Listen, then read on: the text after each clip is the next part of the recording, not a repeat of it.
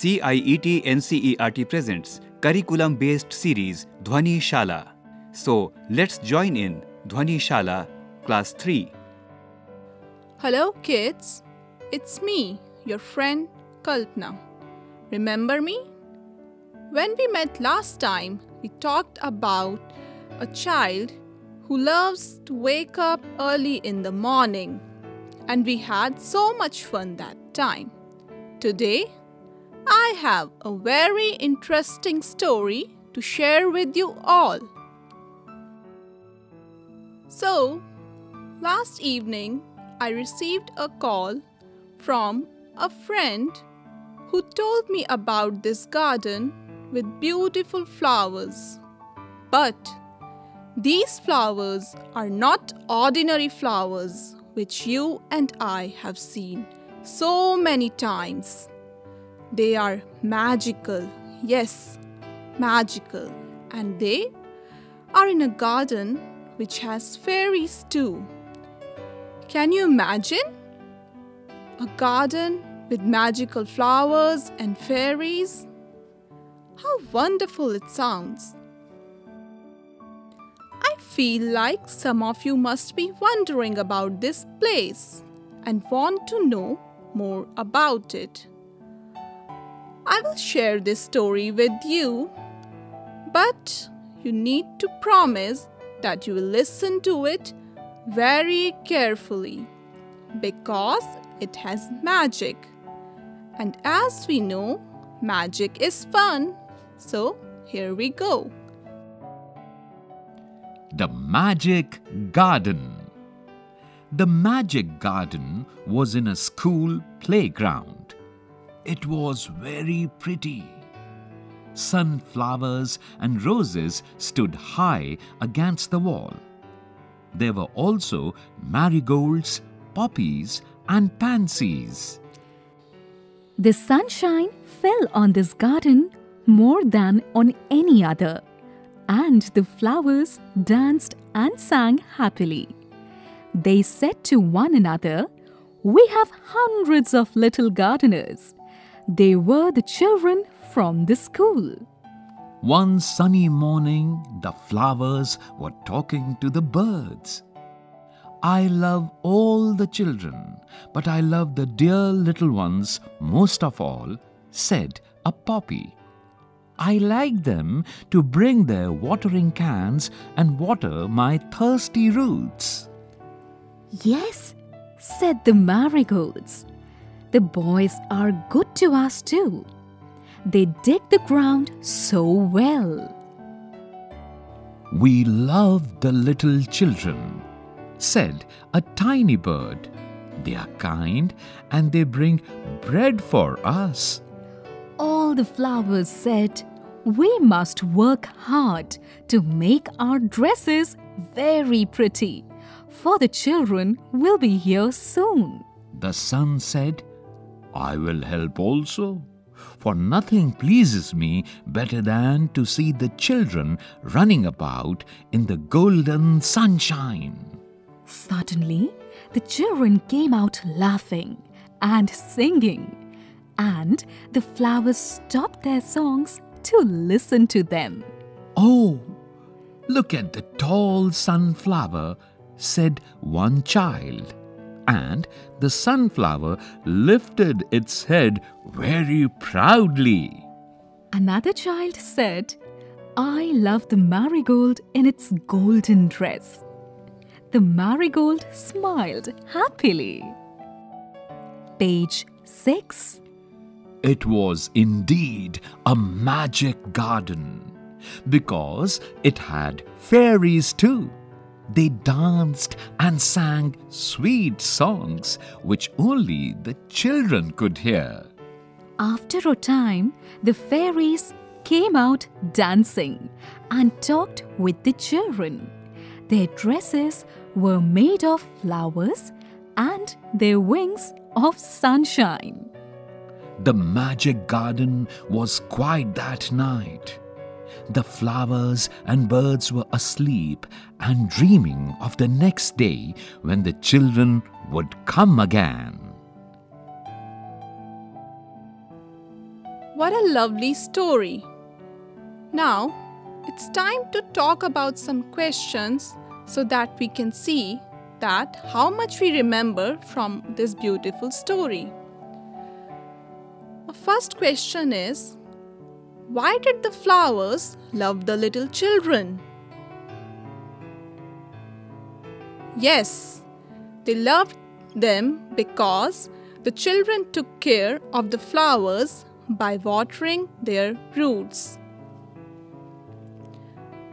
Our next question is, why did the birds love the children?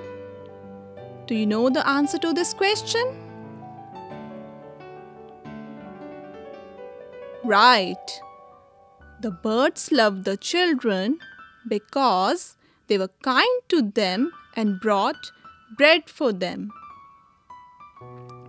And our last question is, what sounds could the children hear in the garden? Can you recall what sounds children heard in the garden? Most of you guessed it right. It was a magic garden, and the children could hear the sound of sweet songs sung by fairies. And you know what was so special about these songs? That only children could hear them and nobody else. That's why it was our magical garden. So children, I have another very interesting activity for you. Our chapter is about flowers. So what we are going to do, we are going to do a fun activity with flowers. Collect some flowers and remember, do not pluck them. What you can do is collect the flowers which are fallen from the plants. For next step, what you have to do is put each flower carefully between the pages of an old notebook or book. After putting the flower, place some heavy books on top of the old book and then leave it for some days. After some days, you can open your old book or notebook and you will see that the flowers have dried up. Now, you can stick these flowers in your scrapbook and write the name of each flower. You are going to enjoy this activity very much. Listen to this story carefully once again. The Magic Garden. The magic garden was in a school playground. It was very pretty. Sunflowers and roses stood high against the wall. There were also marigolds, poppies, and pansies. The sunshine fell on this garden more than on any other, and the flowers danced and sang happily. They said to one another, "We have hundreds of little gardeners." They were the children from the school. One sunny morning, the flowers were talking to the birds. "I love all the children, but I love the dear little ones most of all," said a poppy. "I like them to bring their watering cans and water my thirsty roots." "Yes," said the marigolds. "The boys are good to us too. They dig the ground so well."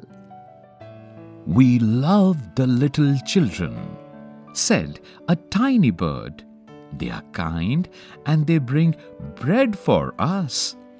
All the flowers said, "We must work hard to make our dresses very pretty, for the children will be here soon." The sun said, "I will help also, for nothing pleases me better than to see the children running about in the golden sunshine." Suddenly, the children came out laughing and singing, and the flowers stopped their songs to listen to them. "Oh, "Look at the tall sunflower," said one child. And the sunflower lifted its head very proudly. Another child said, "I love the marigold in its golden dress." The marigold smiled happily. Page 6.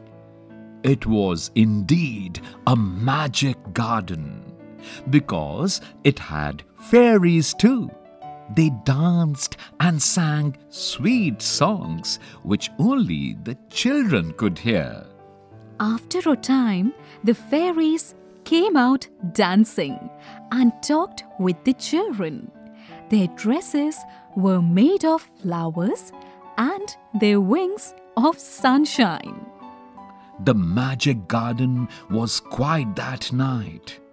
The flowers and birds were asleep and dreaming of the next day when the children would come again. Hi kids, it's me again. Did you enjoy the story? Well, I surely did. Let's talk about some things we found in our story today. Oh, look, so many new words.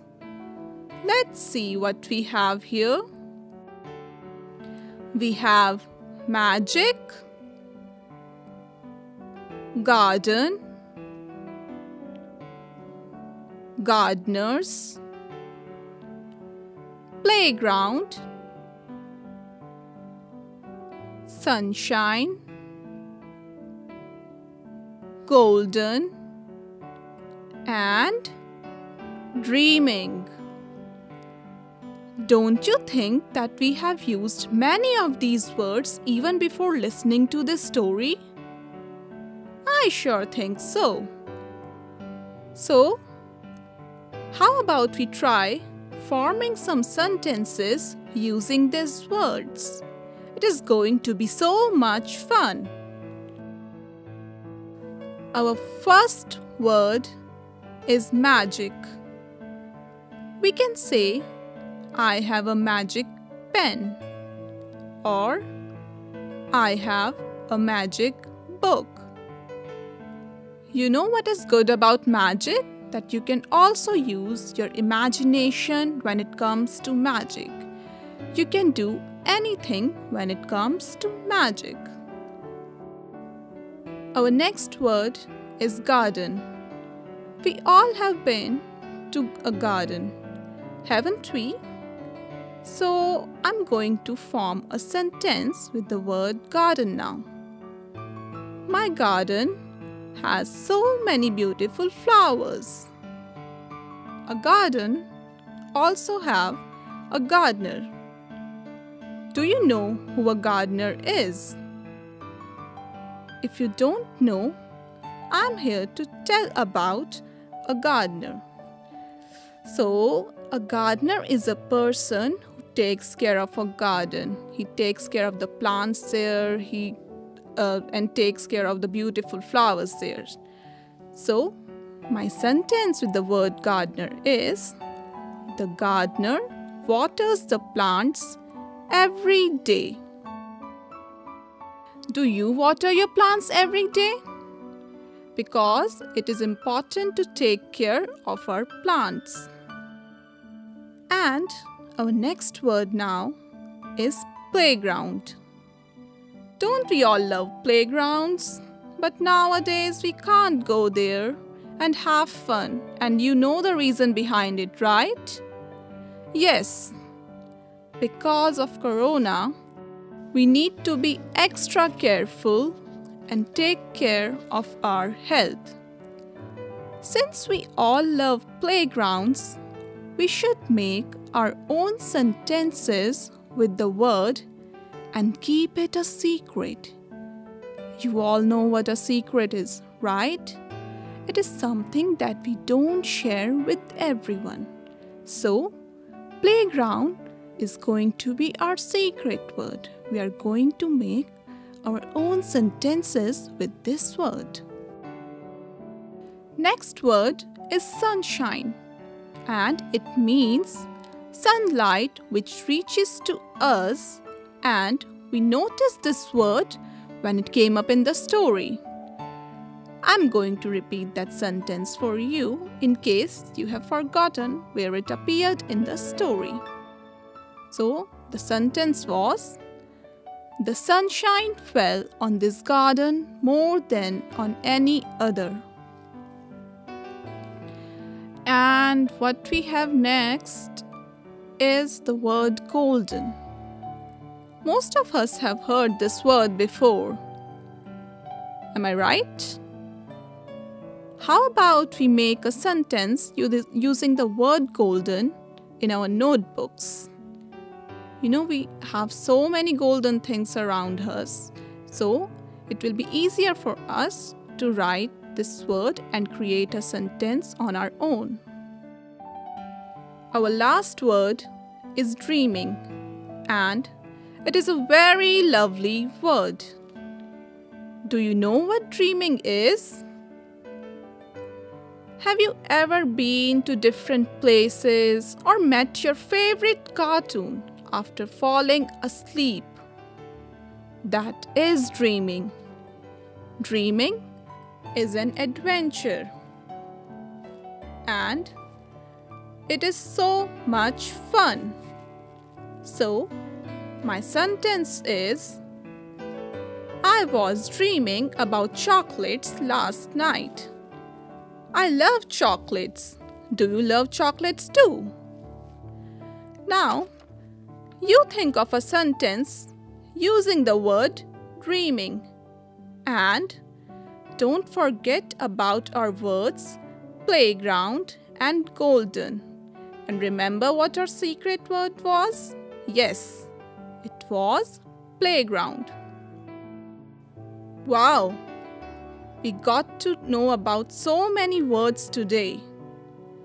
It is time to play a game, and then we will do another fun activity. In this game, we are going to choose a flower from the story and guess its color, and maybe later we can try to find a name for it in another language. You can take help of your friends or family as well. So, I will go first to give you a hint of how to play this game. My favorite flower is rose. Most roses are red. Some are white. Some are yellow. Are there blue roses? I have not seen any blue roses. Have you seen any blue roses? So, here is an interesting fact about flowers' names, that we can find so many names in other languages. My grandmother once told me that rose has another name. It is called gulab in Hindi and Urdu. Now, it is your turn to think about a flower of your choice. Once we are done with all our activities, you can play this game at home too. And if you don't know about another name of the flower in your language, you can talk to your elders about it. Our next activity is very interesting, and those of you who paid attention to the story will like it very much. We are going to talk about the garden mentioned in the story here, but you can use your knowledge too. What we are going to do is mention 2 things in each category. Like, when I say insects, you have to think of 2 insects which are found in a garden. Take out your notebooks and your time starts now. Write the name of any 2 insects, 2 trees, 2 birds, 2 tools which are used for gardening, and 2 flowers which you see in a garden. I'm sure many of you must have thought of something, and those of you who couldn't think of something right now or missed something don't need to worry. You can think of it later. We have got plenty of time. Now, it's time for me to go, but before we say goodbye, let's have a fun activity for home. In your book, there is a big blank box on page 9, and it is for you to draw your garden. If you can't find your book, you can use your notebooks as well. Think about what you want to have in your garden. The trees, the flowers, the animals. Oh, I have said so many things, but it is not my garden. It is your garden. So, draw what you love. Once you are done with drawing, you can also practice writing the names of any 3 flowers which you might like to grow in your garden. I hope you enjoyed this story and our activities as much as I did. It's time for me to go now. Hope you have a magical day. Goodbye. So friends, you were just listening to the series Dhwani Shala. Production assistants Meenakshi Kukreti and Tanu Gupta. Recorded by Batilang Lingdo. Produced by Ajit Horo. This series was brought to you by CIET NCERT, New Delhi, India.